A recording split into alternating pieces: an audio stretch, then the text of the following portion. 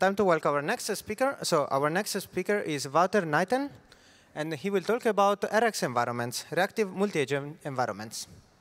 Please join me in welcoming the speaker.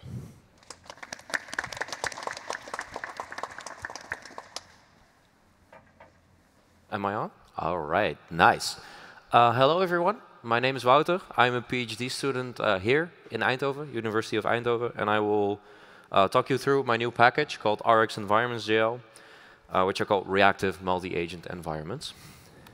So first, I'll talk you kind of through the problem that RxEnvironments is trying to solve, and then I'll talk you through how RxEnvironments solves this problem, and I'll give a live demo of what the package does. So RxEnvironments is concerned with agent-environment interactions. So an agent is a system that perceives an environment in which it lives and which can exert actions in order to change the internal state of the environment that it lives in. So these are mostly agents that you see in like reinforcement learning or like control theory, stuff like that. Usually there is some desired environment state that we have to realize, some goal that we have for the agent. And RxEnvironments is specifically a package to design the environment in which your agent lives. So a popular framework or popular protocol for environment design is that whenever my agent emits an action, the environment will take this action, will step the environment one time step forward in time, and then emits an observation with a reward.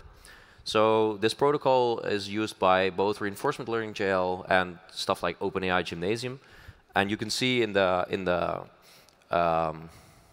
function signatures from both these packages, which are down there, that there's no notion of the time step or of different agents or whatever. It's just we have the environment, we have one action, and that's the only protocol that we have.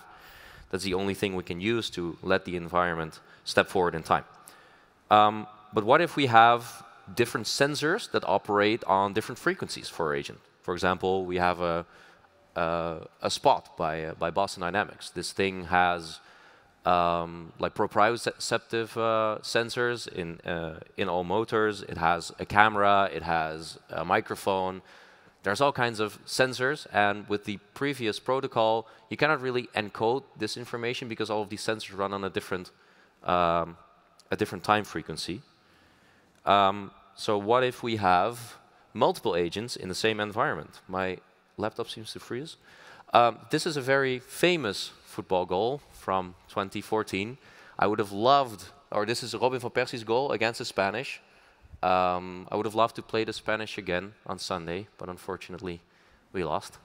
But in an environment like this, so if we would have a football environment, we would have 22 agents, all in the same environment. And what if you then have, like, all of these agents would have to emit a certain action before the environment can step forward? And with the algorithm, the protocol that we just saw, it's not really possible to have, like, one agent or two agents or five agents, because all we have in order to step the environment forward is just this one step function that takes one action. Or what if, like Spanish goalkeeper Iker Casillas is demonstrating for us, want to do nothing? Do we include like a nothing action? I mean, it's kind of an awkward protocol for designing designing our environments.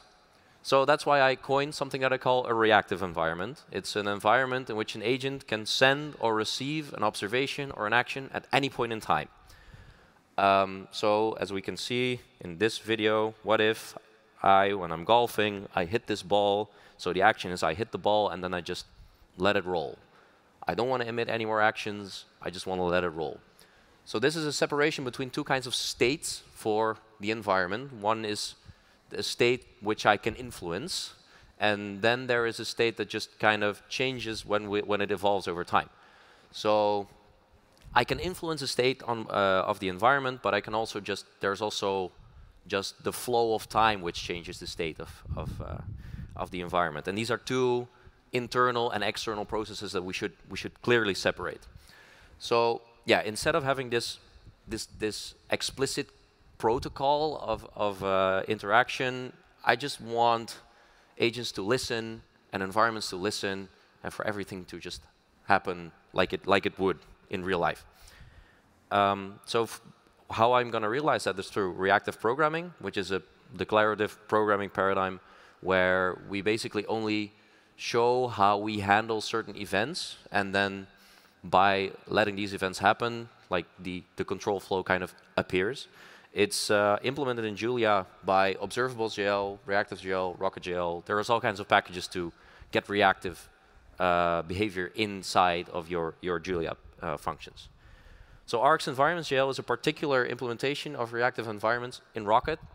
As a user, you should just define how your environment should react to certain actions, to certain impulses, what would change in the internal state, and also how this internal state evolves over time. And then RxEnvironments will just do the rest. It will manage this network of subscriptions for you. It will make sure that the right messages, the right actions are delivered at the right places. So it's kind of like a plumber, but then for your environment design. So how is it used? You just write your environment, and then you wrap it in the RxEnvironment method, which is kind of decorates your environment with this behavior. You can add agents to this environment with the add bang function. You can delete them with unsubscribe, bang. And there's basically only 3 functions that you have to implement. What to send, so what is my agent going to receive as an observation from the environment? Receive, bang, how is the internal state of my environment going to change when I receive an action? And update, bang, how is the internal state of my environment going to evolve over time?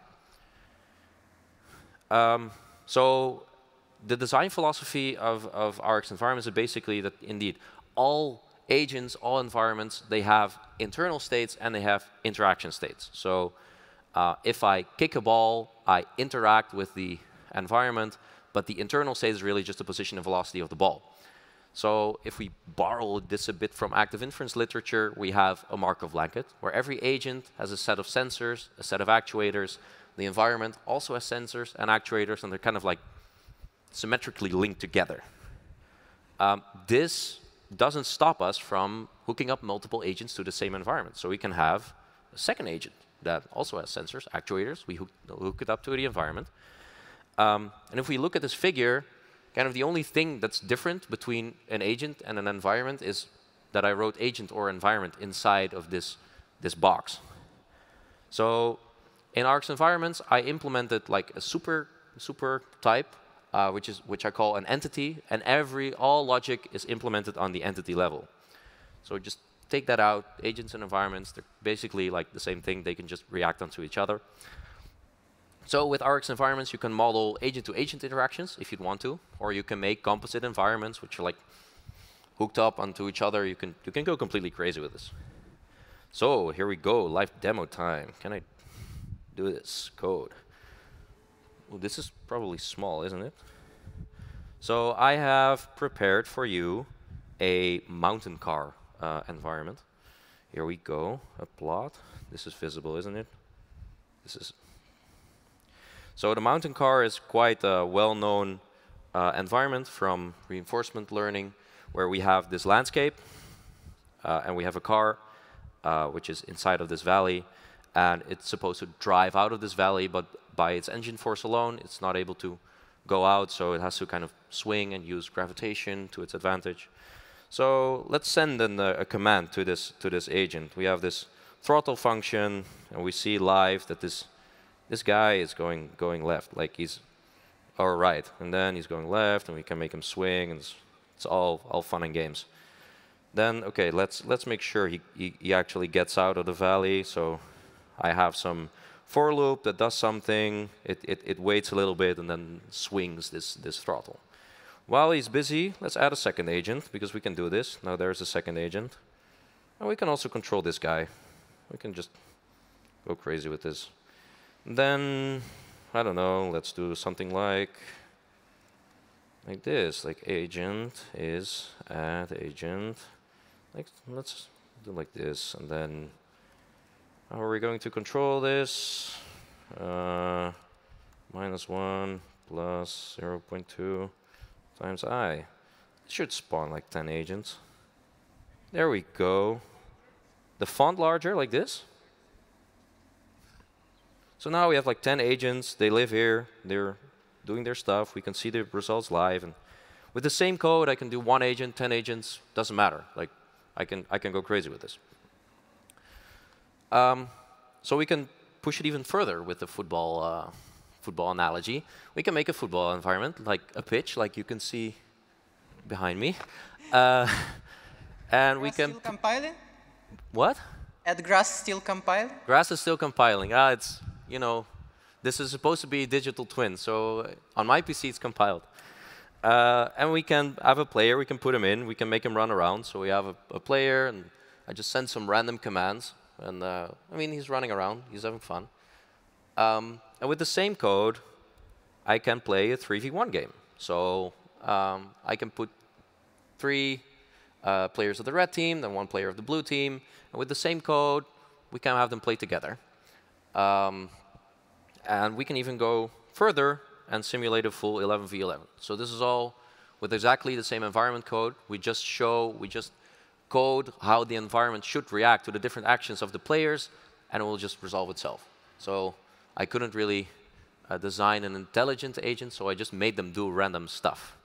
But there's more. So we have all kinds of control over when we want to emit stuff to our agents. You get fine-grained control over every single step in this emission graph.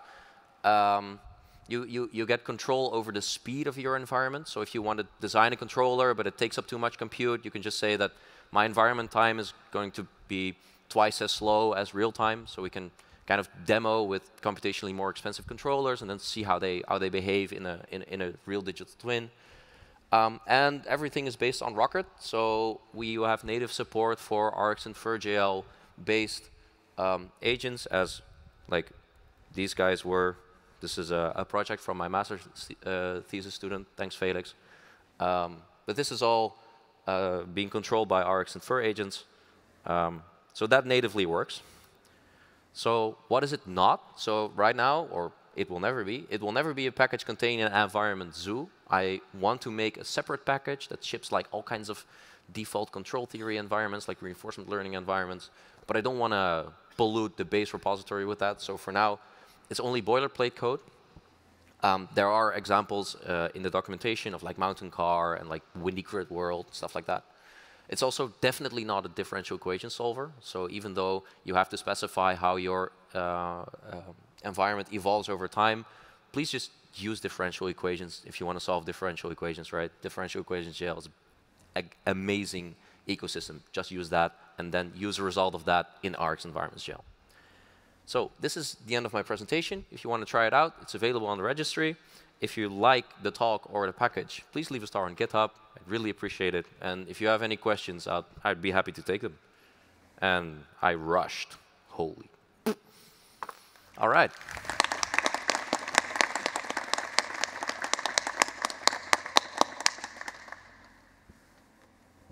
Any questions? There's a question on the left. Hi, thank you. You briefly mentioned that there was support for RxInfer. Mm-hmm. Do you have an example of how that would look? In code, no. Like, not something that I can demo right now. Okay. But, I mean, I could show you after the presentation. It's not something that I can do live on a stage. Thank you. Okay, I have a question.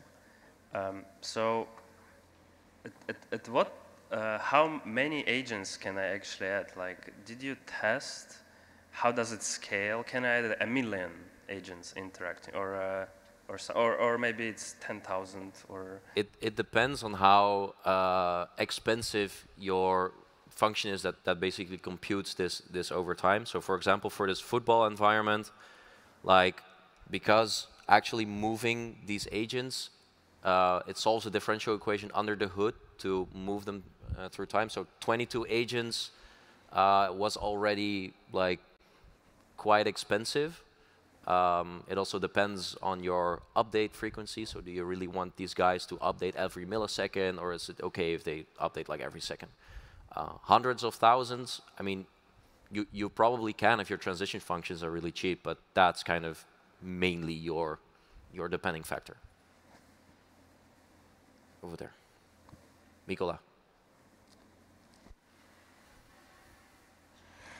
All right, so I was wondering, I saw that it was based on observables, right? No, it's based on Rocket. Rocket, okay, no, okay, but I would imagine, but it works kind of in a similar way, more or Yeah. less. Do you know if it has easy integration with Mackie to make, what's it called, interactive environments where you can actually do drag and drop on the environment? Because that would be super cool. I have tried to integrate it with Maki. Like these plots are it's not an integrate. It's I hacked Maki kind of into this, but I cannot yet pull anything from Maki. But in theory, it's possible because actually the thing that plots it is just another entity that listens. So it's just another thing in this compute graph that listens to the environment that you want to plot, and it just doesn't send anything back. So the communication protocol is there, but since Maki is based on observables and this is based on Rocket, that was it was quite difficult to hack this one-way interaction into it, and sending anything back is. Yeah, because that's why I was asking, because I misunderstood that point. But that would, but still probably still possible to do, right? So. Yes, in theory, yes. Okay. A question, the left. Andreas. This looks like a game engine, basically, that you developed. Like, under the hood, is it a game engine? Like, is it this entity component system kind of thing? Or can you make some comments about the architecture, basically, is what I'm asking. In theory, yes. But if you say game engine, then usually people think of, like, graphics engine, physics engine, and kind of all that. Those things are not in there. It's purely a communication protocol with, like, time-synced communication, or asynchronous communication, basically. So, I mean, you could hook it up, probably, to, well, I did with differential equations. Maybe you can hook it up to Mujoko, something like that. And then, sure, but, like, in a traditional sense, it's not a game engine. Okay, but, like, what's the general architecture? Like, do you have, like, any fancy data structures, or is it just, like, a vector of entities, or? What do you mean? For example, I think one very common optimization is that you have this struct of arrays data structure because you have many entities with the same properties. Do you employ any such things, or? Yeah, yeah, I do. I haven't. Yes, I do. In a sense, it's just an array of entities that know how to communicate with each other, and I managed kind of the plumbing work for that, in order to make sure that what you send ends up at the right place. Okay. Yeah. Thank you. You're welcome. More questions from the audience? There's Yes. plenty of time. Do you have some project that use data from real sensor? Not yet. So the idea is indeed that this is able to mimic in some way a real sensor, because you can actually live or determine the emission frequency. But I haven't done that yet. Okay. I first want to integrate it with RxEnvironments such that I have like a decent controller that controls something in real time, and then maybe swap it out to see how good the digital twin actually is. Okay. Thank you. You're welcome. Do we have more questions from the audience? Still plenty of time for discussion if someone wants to ask something. Yep, we have a question over here. So you mentioned about reinforcement learning environment and open edging. So could you like explain why do you want to like remove the step, because you still need to somehow determine the frequency, and that is kind of the reason they have the step, because you can it basically like each time step you got a step. Sure, but with this framework, your action frequency does not have to match the frequency of your sensors per se. So not every time you get an observation from your sensors, you have to do something. Or what if I have multiple sensors, like I have camera and a microphone. So my microphone will trigger at like 44 kilohertz. Do I let my step be 1/44,000 of a second, and then once every 200 samples, I include an image that comes from my camera, and the rest of the time it's nothing, and I have to emit an action 44,000 times a second. I don't really want to do that. I just want to, get sensor data when it arrives and send stuff whenever I want to send stuff. So does that mean like the controller have like different action when they take different kind of sensors data? Yes, and it doesn't necessarily have to be on the same frequency as your sensors. Yeah. Thank you. You're welcome. Do we have more questions? Yep, we have a question in the middle. Hello. Do you think this is something that can only be done in a simulation, like this reactive paradigm, or can it also be used in a real robot? I don't know enough about robotics to really give an insightful comment about that. I built it to get as close to how, a close enough digital twin to a robot, but I don't know about the actual implementations in robotics, whether or not it would be feasible. Mm-hmm. Okay. We have a question on the top right.